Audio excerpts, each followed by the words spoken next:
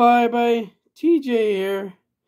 Today I have an action figure I made today of the Birrin by I can't really pronounce his name. I think his name is Alex Reese or something like that. He goes by the name Abiogenesis, I think, on DeviantArt. So yeah.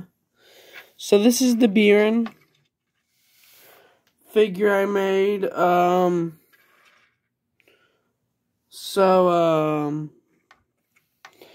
He can move a lot. We'll go to posability in a little bit.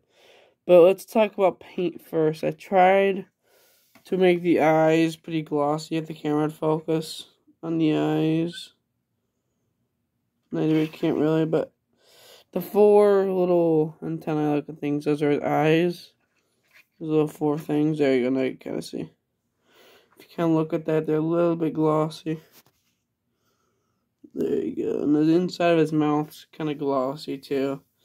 Didn't really do that bad of a paint job on this guy.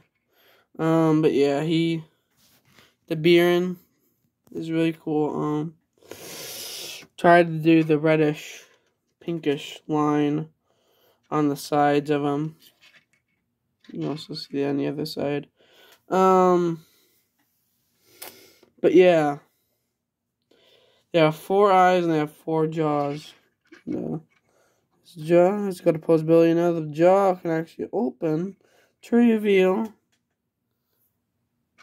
a beak-ish looking thing, which is, if the camera would actually focus for once, there it is. If you can see it in the dark, you can kind of see that little beak in there, and that's how they would chew their food.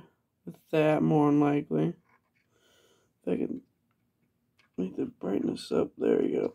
So you can kind of see his beak if I turn the brightness up on the camera.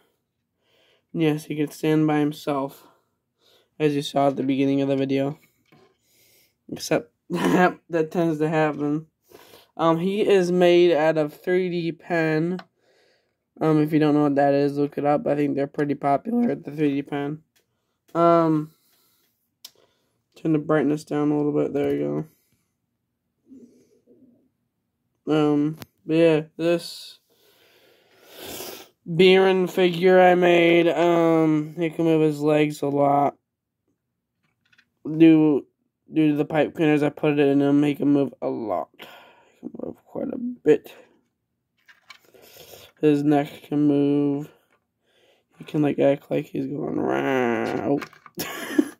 See, he tends not to stand that well though. I might need to make him bigger feet, or I don't know. I actually like the way he is, but yeah, there you go. There you go. And they also have these body parts, which are not, they're called wings, but they're not really wings. But they use to control their body heat and also to speak too. If you can close his mouth, that'd be great. There you go. See the wings coming out to the side of them. They're to not really speak, but they're there to communicate and stuff. They're also used to kind of like the sail of a Dimetrodon, or at least what people think that the Dimetrodon used to regulate their body temperature with this guy's wings. I painted the back of them blue, as you could kind of see. Yeah. Sadly, the eye stalks cannot move on this guy because I was really limited to the size of this dude. I really wanted him to be pretty tiny. Not really tiny, but pretty like action figure sized. Also, his little arms can move too. Speaking of size, let's go measure him with some other figures I got. Okay, now it's size comparison time with other mainly Godzilla figures I got. First is Shin Godzilla second form.